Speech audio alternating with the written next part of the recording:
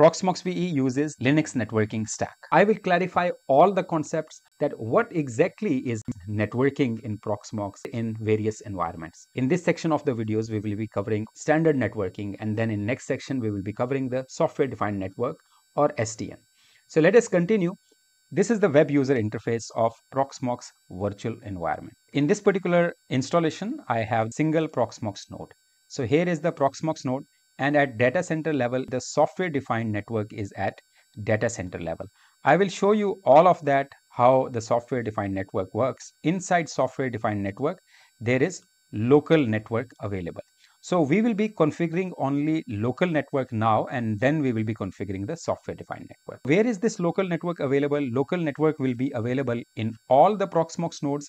If you have multiple Proxmox nodes, all the nodes will be having their own local network setting. So when you make any changes to local network, it will be individual for the node. When I do the configuration at the data center level, maybe in the software defined network, that setting will be applied to all the nodes within the data center. So right now there is only one node, so it will be applied. Even I can expand this and I can show you here local network is available here also. So this local network will show me how many virtual networks are there. Right now you can see this is virtual network, which is only one virtual network within the local network of the Proxmox node. Follow my mouse pointer. I am here on the Proxmox node, and inside node, if I go into local network, in local network, you can see here, this is the virtual network. And how we can configure this? If I click on the Proxmox node, this is the hardware node actually. Inside this, these are all the settings. So in system, you can see the details related to network. You can see details related to the DNS configuration. You can see details related to the host configuration, and other options will also be available like wake on LAN and so on, time of the system, and all the logs. So we will be looking at the system, and inside system, we'll be only clicking on network. There is a DNS also that we will also look at. We will look at these options here. So first of all, in network, if you see, you will see here VMBR, and you will see here ENP2S0. ENP2S0, this is the physical network device. This is the LAN card of the network. If I show you here, the physical network card in the Proxmox is represented as EN. EN means Ethernet, and with Ethernet, P means port 2. Ethernet port 2, and its slot is 0. So if it is on board, it will be named like this. So this is the physical network card. So network cable is connected here. So this network card is of course inside the Proxmox virtual environment. So of course it is connected through a physical switch right now, and that physical switch is again connected to the internet service provider, which is giving me IP address of 192.168.100.0/24. This is the network right now, and from this I am connected here, and physically I have not assigned any IP address to this. So this particular network interface card, which you can see in the Proxmox virtual environment, this is the physical network interface card. When we installed, it automatically configured that in a way that the IP address is not directly assigned to this. The IP address is assigned to the virtual bridge, which is connected directly to this particular interface internally. So it is called VMBR0. So by default, when I configured, so it became VMBR0, and to this VMBR0, the IP address is assigned 192.168.100.5, and it is on the network of /24, where the gateway is 192.168.100.1. So this is how it is connected. So this is VMBR virtual bridge, and virtual bridge is connected to the physical network interface card, and that physical network interface card is right now here. So if I show you this configuration in the Proxmox virtual environment, VMBR0, this is IP address which is configured here 192.168.100.5, and the gateway is 192.168.100.1. So how it is connected? This is physically connected to this network. In fact, I have two networks on my LAN. This is directly connected to the internet gateway. To secure my network, to make sure that my network is protected against the external attacks, I have the firewall also configured, which is pfSense but I'm connecting this to 10.11.12.1. I have all my laptops and desktops connected to this particular switch, and this is behind the firewall, and WAN port of the pfSense is connected to this one, and LAN port is connected to this switch. Currently my laptop is temporarily connected here on this particular gateway so that I'm able to communicate with the Proxmox. Now you can see this is on the same network. My laptop is right now on the same network, 192.168.100.24. That's why I'm able to communicate here. But I want to bring this Proxmox virtual environment to this network so that it remains behind the firewall also, and I'm also able to communicate with this. First of all, we will change the IP address of this. How to change the IP address of the Proxmox virtual environment if you have already configured it? It could be because of various reasons. It could be either if you want to change the network configuration. It could be because you want to change the management IP and keep it private, and it could be because of change of the network devices or anything. In my case, as you can see that I had connected earlier to a network which was exposed to the public. Now I want to bring it to the local network or another private network. I need to change the IP address of this. So how I'll do that? Let me show you again. I will go back here to the Proxmox virtual environment now, and I will double click on the VMBR0. As I mentioned that this VMBR0 is connected to the physical port. Here VMBR0, this is connected to physical network device here, and this one is having VMBR0 is having in fact the IP address 192.168.100.5/24. So what I'll do, I will just click on this, and when you double click this, you will see here that this particular Linux bridge is linked to the physical port here, which is ENP20. You can see here this one is connected to ENP0 physical port. Now I will be changing the IP address simply.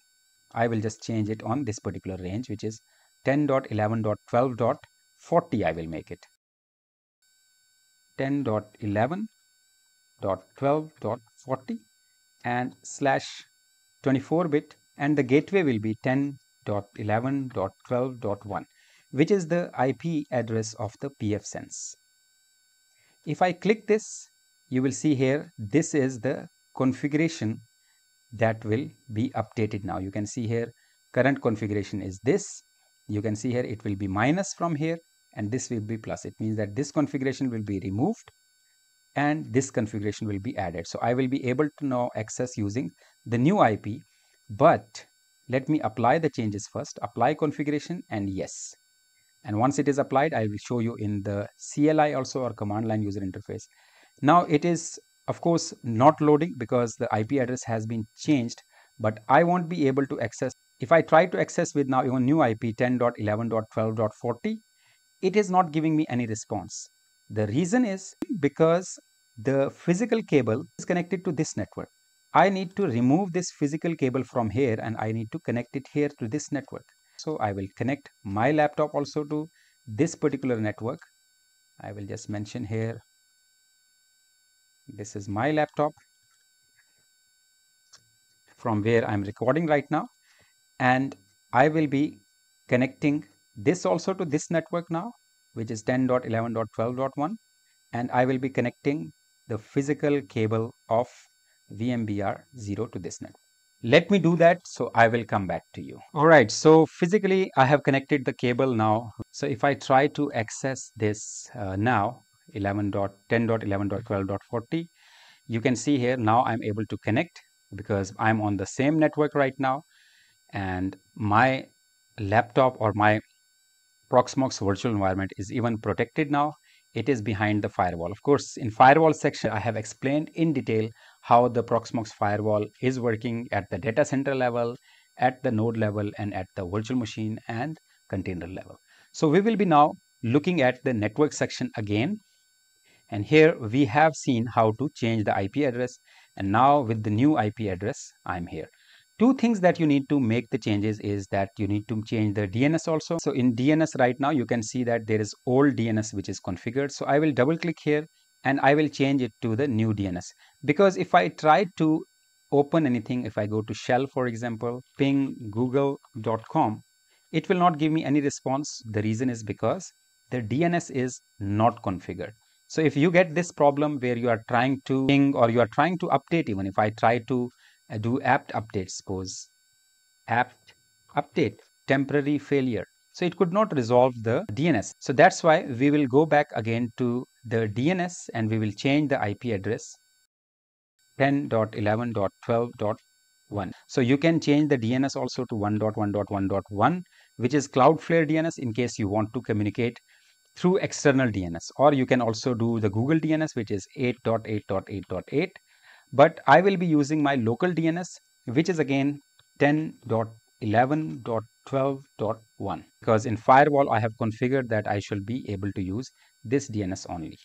So I am changing it now. You will see here it will update just now. Now if I go here and in shell, if I try to ping now google.com, and if I try to do apt update, which is to update the Proxmox, one package is available for upgrade. So I was telling you about networking that we have with the single network interface card, we have configured one VMBR, and through this bridge now, so if I show you again the diagram, now all the virtual machines that I will create here, or all the containers that I create here, they will be of course able to get the IP address from the DHCP server, which is this one, from the pfSense or whatever gateway you are having. If the DHCP is configured, and they will get the DNS and internet and everything from here. So if I take you back to the Proxmox tutorial, and I'll show you here, for example, this is one server 1. We will be only working at server 1 right now. If you see here in the networking of the container, if I click networking of container, if I double click here in the net, you will see here VMBR0, which is this one, VMBR0. It is getting the IP address from DHCP. If I go to the console of the container, click on console. If I check the IP address, IPA, so you can see here 10.11.12.153, it has got the IP address from DHCP.